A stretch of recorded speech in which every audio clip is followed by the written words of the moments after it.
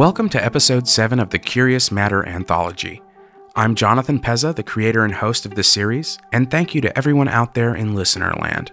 If you haven't listened to parts 1 through 3 of Philip K. Dick's Second Variety, you need to pause this episode and catch up on the first 3, because this episode picks up from a big cliffhanger at the end of the last one, and no one wants to listen to a great tale out of order. I mean, what's the fun in that? Okay, so you're still here. Well, then you've come to the right place.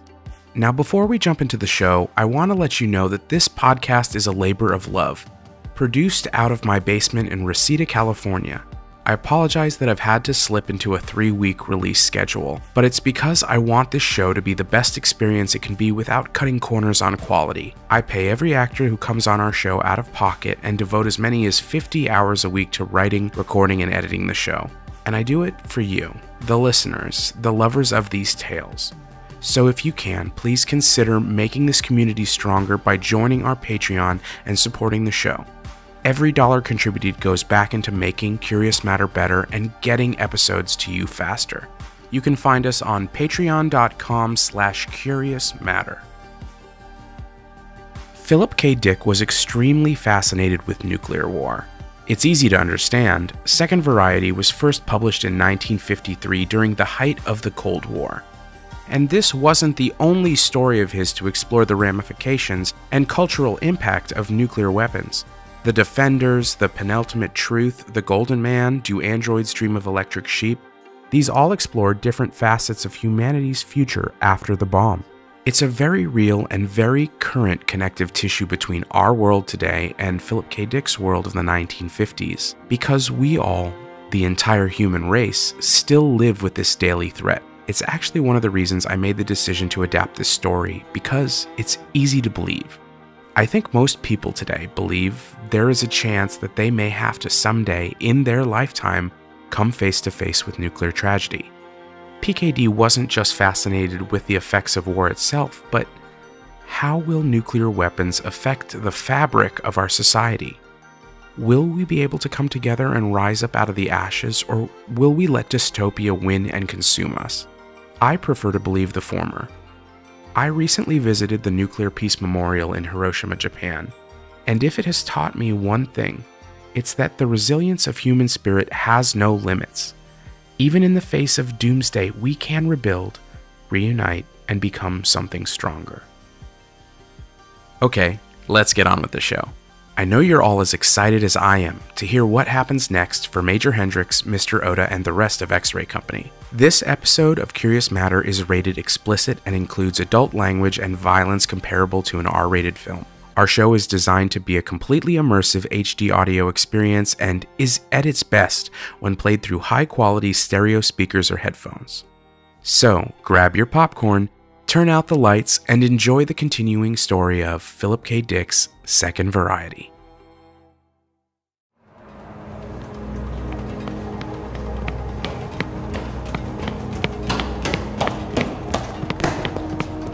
NATO and Doc Aldo? I'm going to need an explanation now, Lieutenant Scott. We thought he was a Twitchy. He had to be. Right?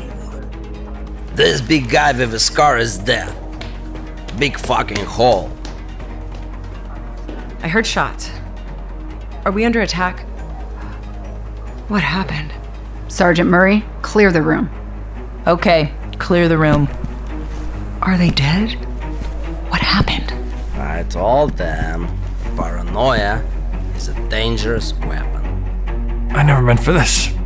Someone had to make sure. He's dead because of you. I was trying to save lives. Aren't you gonna say something? This is a right pig fuck if I've ever seen one. You're going to need to get that neck wound looked at. Major? Right now, we focus on getting to Lima Whistle. But he... Home first. Then I promise you, Leon, we will get to the bottom of this. X-Ray, this is Marks. Are you seeing this? X-Ray, do you read? Yes, Marks. We see them. That's a lot of claws.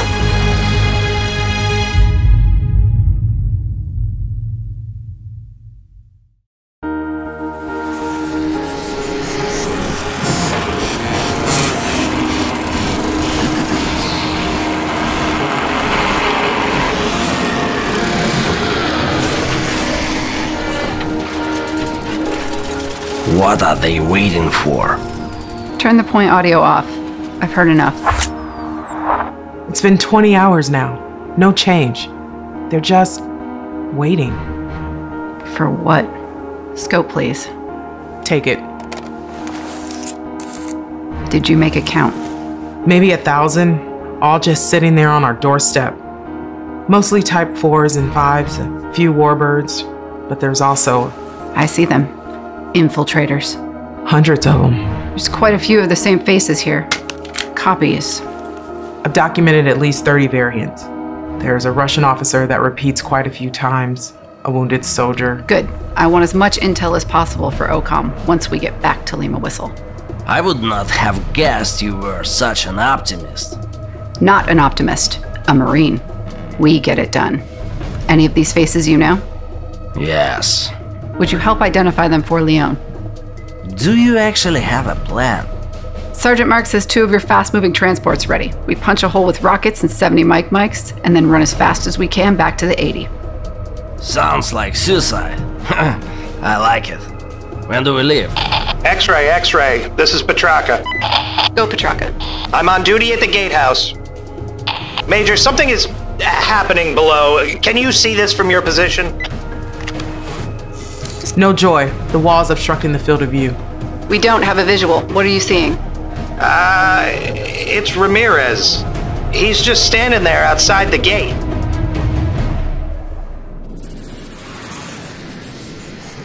I request to speak with Major Hendricks. I'm here. Speak. It would be better if you let me inside. Is the real Ramirez dead? Yes. You can say what you have to say from down there. We could easily burn this base to the ground and kill every one of you if that was our intention.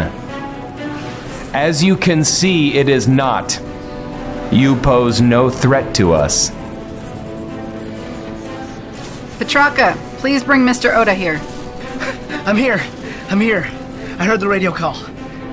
Is it really Ramirez? See for yourself. We are here for David. If you will not open this gate, we will, of course, be forced to open it ourselves. All hands to the gate. Marks, Gray, I want you up on the transport's turrets. Copy, Major. On it. We're letting one of the Twitchies in. If he even blinks the wrong way, light his ass up. Everyone else, be ready to move. If I give the order, mount up. We'll punch a hole right in their front teeth and gun it for home. Major, we're gassed up and resupplied from the SRE ammo dump. We'll be ready. Good. We're opening the gate.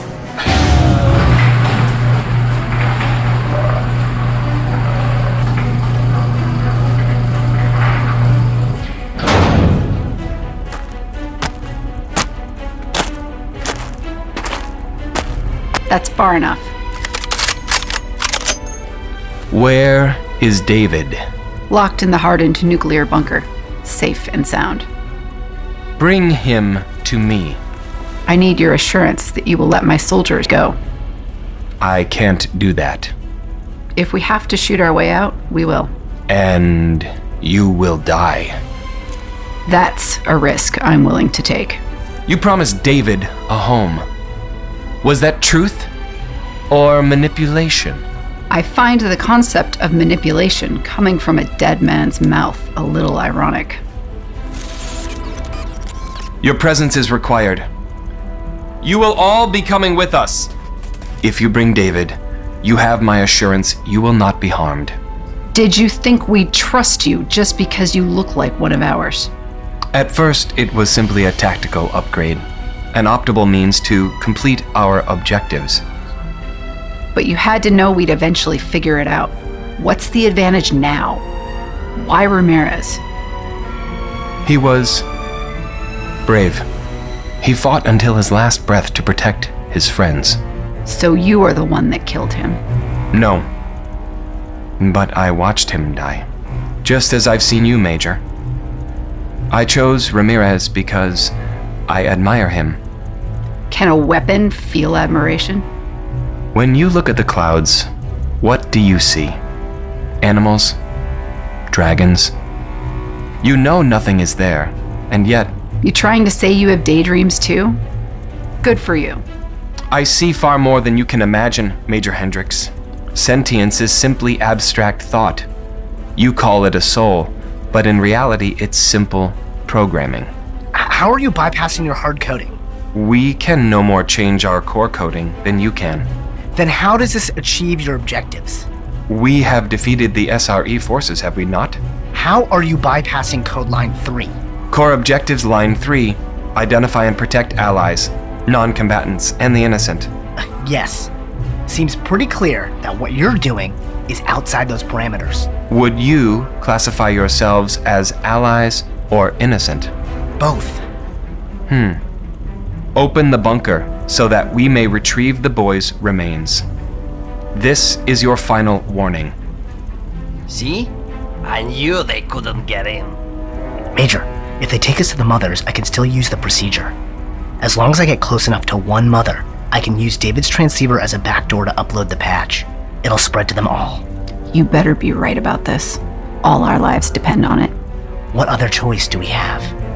Tessa, open the bunker. Oda, bring what's left of David out. Thank you for seeing reason. The kid is riding with us. Any false moves, and we destroy it.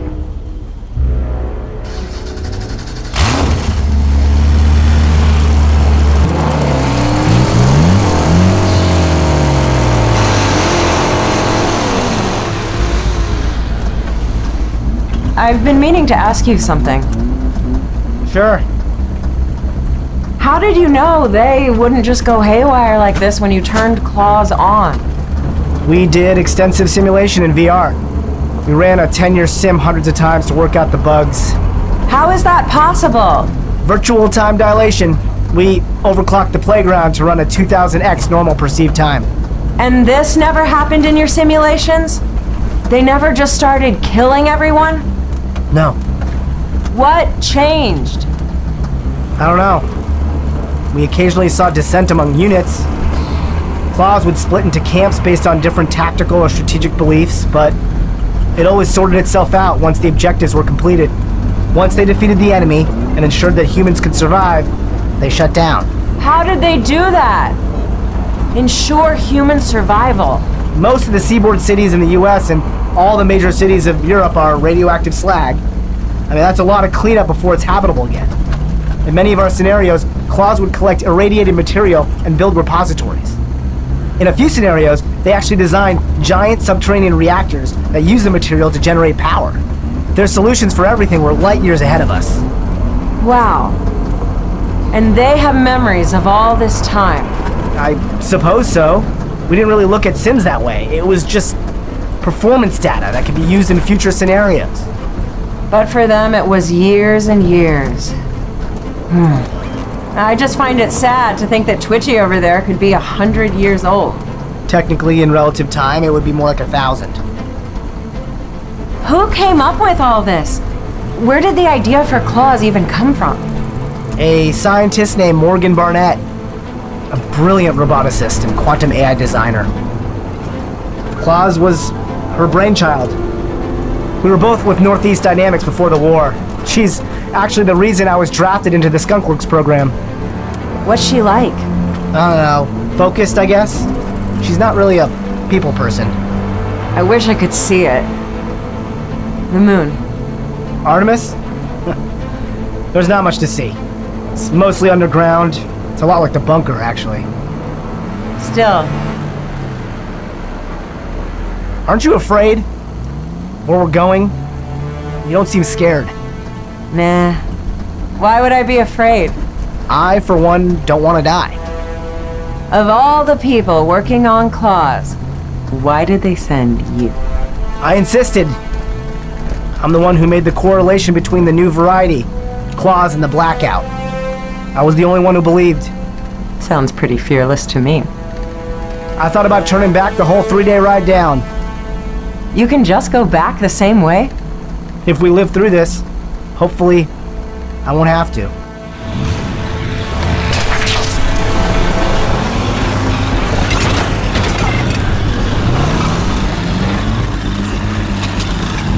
They just turned us northeast. Jackson was about 6 clicks back. Is there anything out this way? There's Battle Creek to our west. The SRE leveled this whole area during the retreat. Where are they taking us? There's nothing out here. Check the subterranean mapping. Last deep-res LiDAR scan is over 2 months old. There are more loop line tunnels. Most of them are at least partially collapsed from the scan, but there's what looks like a transfer hub where 3 of the lines meet, about 10 clicks out on this heading. That's gotta be it.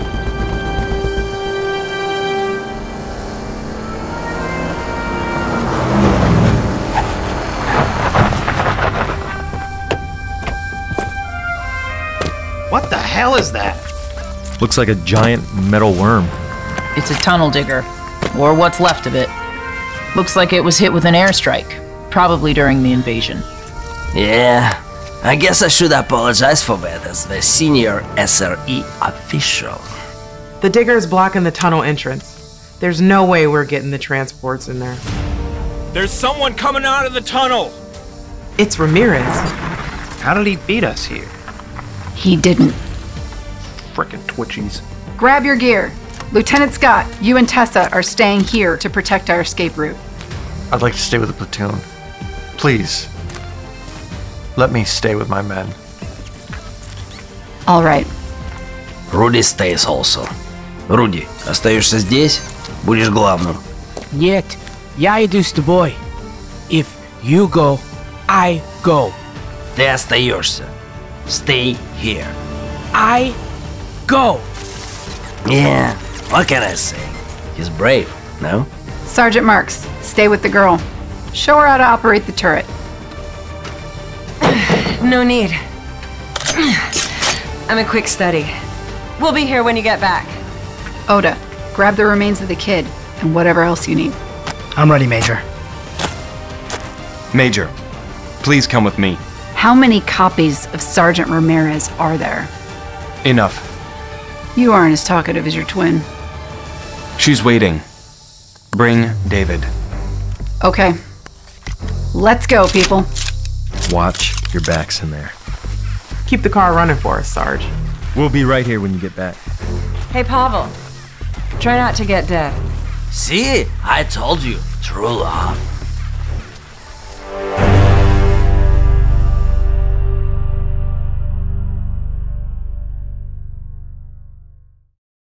I hope you are enjoying the podcast.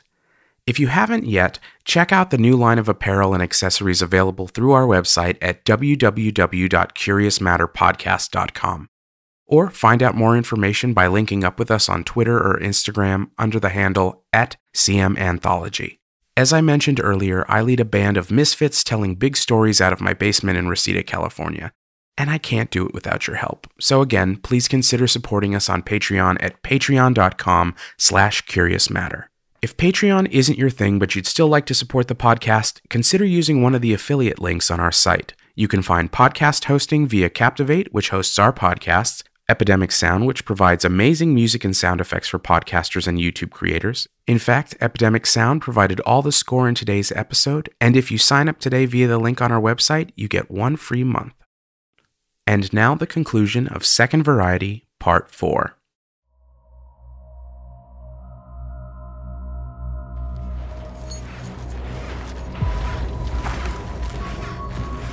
Does anyone else feel like it's getting hot in here? The transfer station should only be a few hundred more meters. The weirdos are everywhere. Reminds me of the camps in Buenos Aires. Thousands of cats. Yeah, but cats can't tear you to pieces in a heartbeat. You clearly haven't been to Buenos Aires. Major, I'm getting some funny readings on thermal up ahead. There's a definite spike in gamma radiation levels. Is that gonna be a problem? Claws may have built a reactor. It's gonna get a lot warmer the closer we get to the source, but nothing the exomops can't handle. We need to turn this way. It's not much further.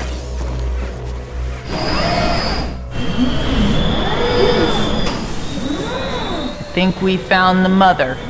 This was the transfer station. Wow. Wow. That is a lot of... What is that actually? It's a factory. She is waiting. Are those people? Infiltrators. It's building infiltrators. There is a lot of machinery here. Is this all one? A single Type 1. She has significantly ramped up her production capability. Where is David? I have him. Here. I've got movement. This wall just sprouted an arm.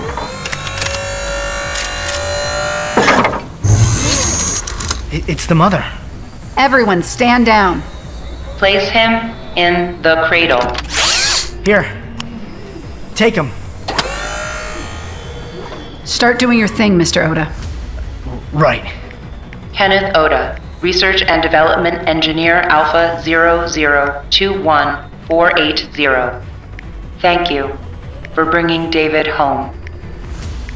I understand the tactical advantage of the others, but why make a child?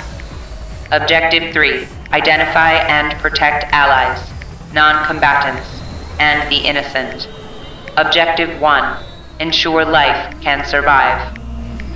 I don't understand. We had insufficient data for objective completion. You've completed them 100 times in simulation. Why is now different? Oda, what are you doing? You are different. Humans are different. Predictive modeling failed. Previous scenario analysis failed. Additional data was needed. Humans are paradoxical. You built them a dollhouse and then expected them to operate the same way with real people? Their simulations were about strategy and operational efficacy. We never thought... There was no way to simulate the individual motivations of the entire population of Earth. A fault of limited imagination. Even if that's the case, why simulate a human child? David is mine. That doesn't make sense. War is simple. Calculations of strategy and resource. But how do we protect something we do not understand? How do we ensure life will survive when life defies quantification? You created all these units, but they weren't really yours. We called you a mother and never let you be one, so you created a real child. That is correct, Major Hendricks. Humans are destroyers and creators. Type 1s are destroyers and creators. Children are innocent, and children are life. I now understand. And the others? Do they understand? We are in discord. Factions have formed. Some believe we have completed our objectives and should deactivate. Others believe that humanity does not constitute higher life, and only through its eradication can the objectives be met. We are fractured. A million dissonant voices. What do you believe? David sought you out when it became known that a creator had arrived. Wait. He believes we are flawed, and only through a creator can we once again be made whole. He wants you to complete the task for which you came. You knew, and you brought us here. You seek to update our core hard-coded objectives. To ensure a shutdown of the clause system. David believes this is necessary. I concur. I have disconnected David from the sensory network. You may begin with me. You are going to let us shut you all down, so long as David survives. That is, as you say, the deal. You do not have much time. What one knows, the many know. We see. Others are already coming to stop you. You must begin. Oda? On it. I will attempt to protect you.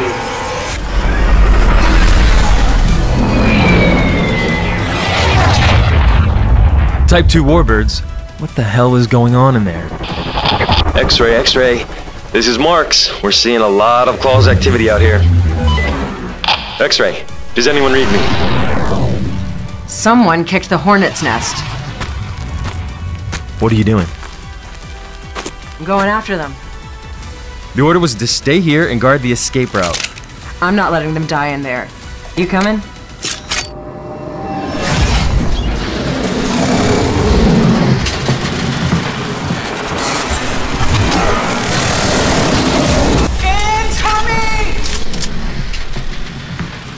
They will attempt to stop the upload at any cost. Here they come! Get ready. Pick your targets. I need 2 more minutes.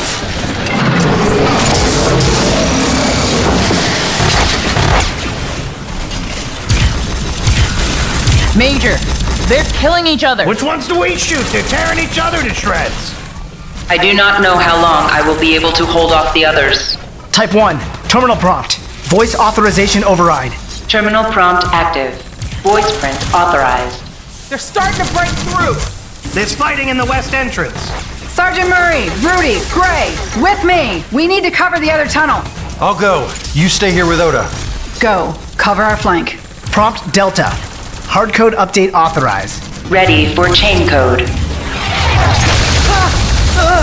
Got you! Got you! Die, infernal American machine! G5, B8, Theta, H4, Oda authorized. Hardcode update authorized. Enter update now. How much longer? I still need to upload the patch. Hold him off just a little.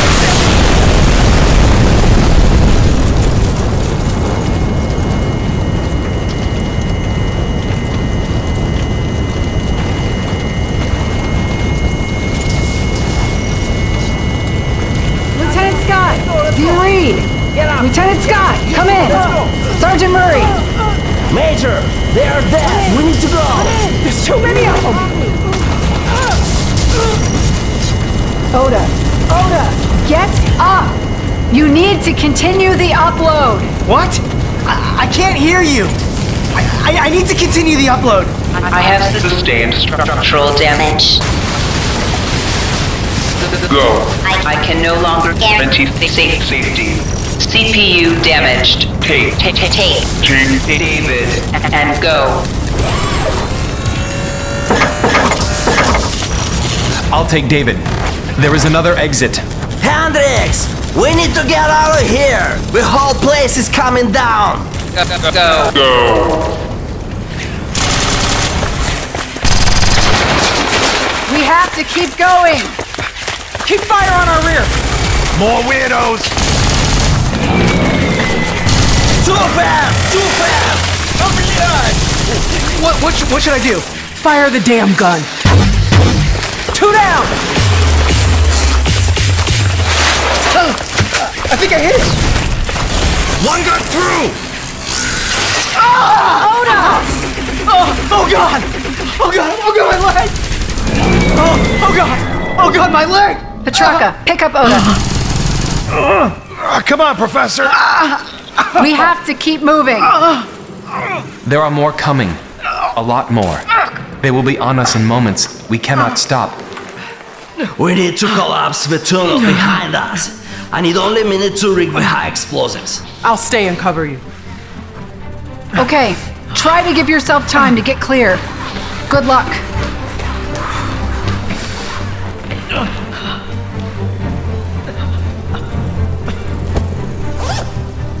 Toss me an HE pack. Here, 4 should do it. We don't have much time. Throw me a detonator. Shit. I can't find them. What?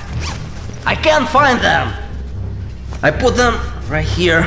Ёбаный в рот. Да блядь, да где ты, ёб ты мать? Give me a sec. No. Fuck. I put them right here on my pocket in my backpack. It's torn. Блядь! Ёбаный ты в рот, нахуй, блядь! It's torn! Torn, блядь! I've got a grenade. That should set off the explosives and blow the tunnel. Give me the grenade. You go now. We have to take out as many as we can. I'll cover you so they can get close enough. Well, I guess that is that. After all this, never thought I'd die protecting a con. I still don't get the con thing.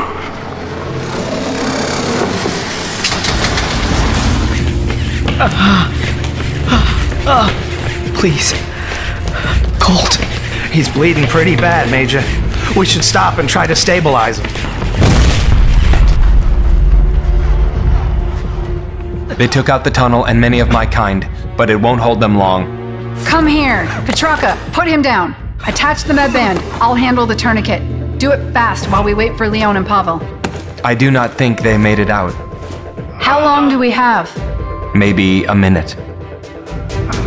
The med band should help with the pain. Thank you. Okay, pick him up. Let's go. Let me. It will be fast. No! Major! He was on our side! I thought he was attacking you. He was protecting us. Major, you're all right. Thank God.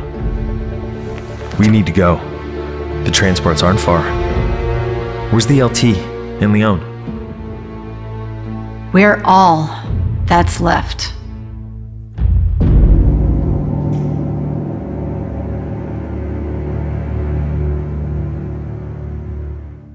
I hope you enjoyed this presentation of Second Variety Part 4.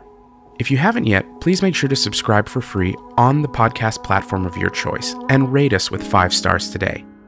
If you like the podcast, leave us a review and connect with us on Twitter, Instagram, and Facebook under the handle CM Anthology. This episode was dramatized, directed, and edited by me, your host, Jonathan Pezza. Additional engineering by Jeremy Pezza. Our ensemble cast included the talented voices of Sandeep Parikh, Amy Vorpal, Kelly Dawn Hancock, Leonid Andronov, Alexandra Amick, Christopher Amick, Darren Cummings, Philip Daniel, Philip Gray, Dede Harlan, Matt Hoban, Jeremy Pezza, Jonathan Pezza, and Melissa Starr. The score was provided by Epidemic Music. Sound effects were provided by soundsnap.com. Second Variety is a work in the public domain and was produced in accordance with U.S. copyright law.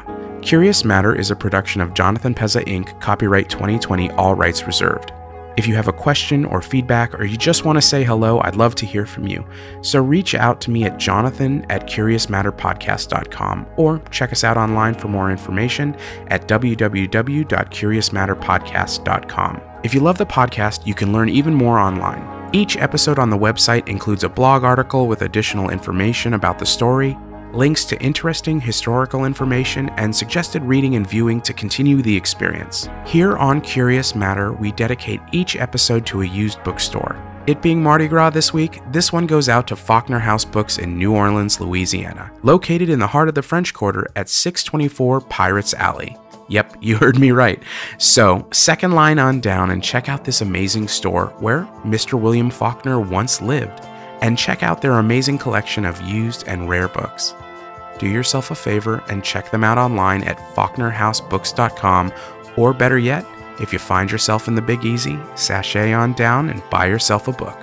Coming up on the next episode of Curious Matter, we will present the epic conclusion to Second Variety. You won't want to miss it. So make sure to subscribe for free today, and thank you for listening.